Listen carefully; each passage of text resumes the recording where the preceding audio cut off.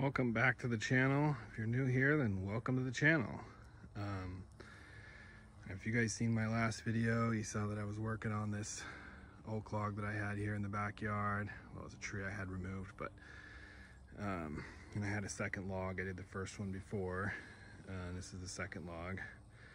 I sliced the top off of it last week, and then I decided might as well make this log into a video too. I was cutting that. I did a much different technique with the wedges, putting the wedges in there really tight to kind of pry the wood up as I cut. Seemed to cut quite a bit better, and when I pulled the saw out, this side came up, so it was getting pulled up the whole time, which was nice. Seemed to cut well, just starting into this log though, so I don't know, we'll see how it goes. But yeah, so that worked much better, and I was keeping the saw at a consistent angle and just kind of getting it right in the sweet spot and just keeping it right there. And I'm hoping this cut's a lot smoother than my last ones, but we're gonna find out.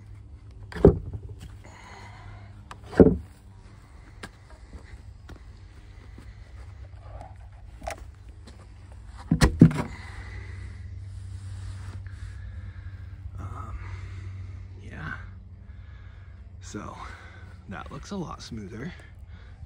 Right through here is some pretty good bumps, but it looks pretty good. So free mill, made it myself in about 15 minutes. Super easy. I didn't make a video on that because I mean it can't really get any easier than just a board with bolts and some blocks of wood and a handle. It's the simplest thing of all time, really. So yeah, and it cut some beautiful slabs.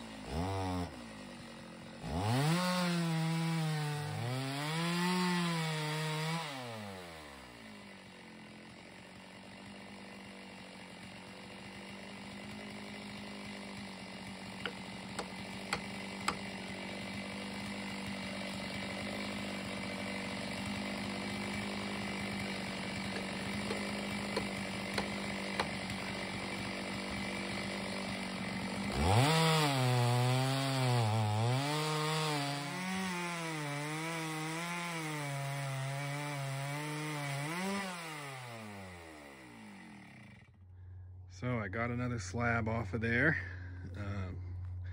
sharpened my saw in between cuts. Well, I started into it a little bit, and then I was like, it's not going, I'll sharpen it. So I sharpened it right at about a 10-degree angle. Cut real well, and I left that wedge in there at the end for a long time, and then it started to really bind. I brought the wedges down here and pounded them in real well, like deep.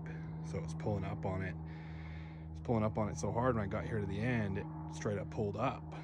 And that was great. So it was pinching in my last video, I think, because it was cutting much better, being pried up the whole time. So that's a tip for you guys if you try this. If you got a saw, just make one of these mills. I mean, this thing is so awesome. To be able to make these boards is just like amazing, really. Let's see what we got here.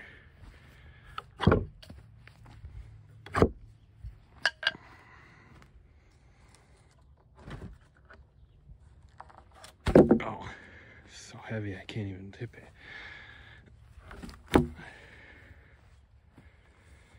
That looks absolutely fantastic. That looks like my best slab yet. Nice character, kind of a crack though, I guess. Nice character, that grain, and very smooth.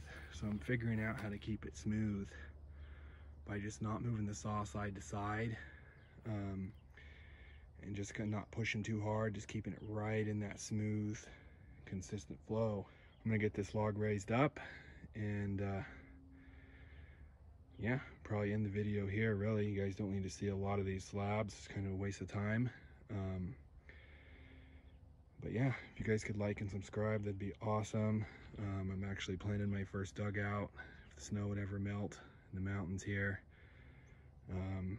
And yeah, if you guys want to see that sort of thing, please like and subscribe. Thank you very much.